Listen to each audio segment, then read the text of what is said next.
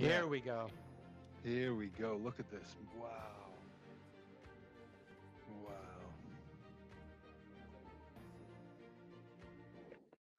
Okay, there we go. Wow. Good work. Take a good look at those cliffs. So that's the scale of what they were climbing. So we mentioned grappling hooks, projectile hooks off the boats. The percentage that actually gripped onto the top of the cliff was very low.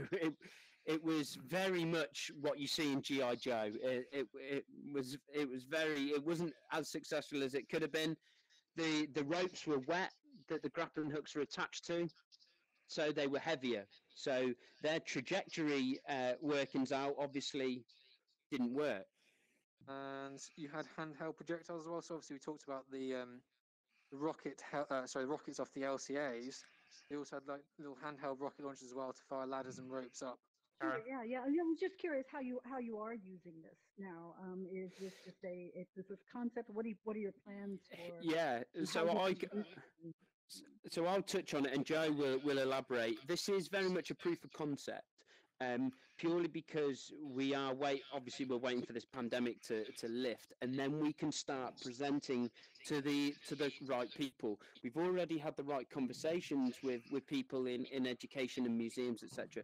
But as a proof of concept, Karen, we're very close to having something that we feel could be rolled out. I would love at one point for this to be like completely open source. Take a snapshot in time, 12 midday on June 6, 1944, D-Day.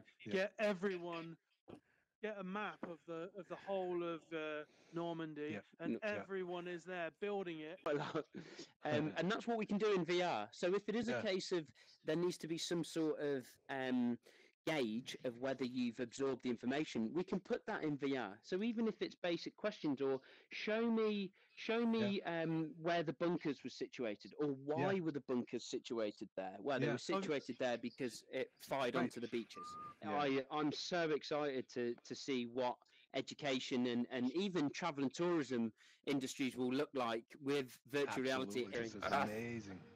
I do think we need to put some sort of standards behind it, because some of the footage you get in 360 is not that good. Of course, but I totally agree. But I think we need more people getting into it as well.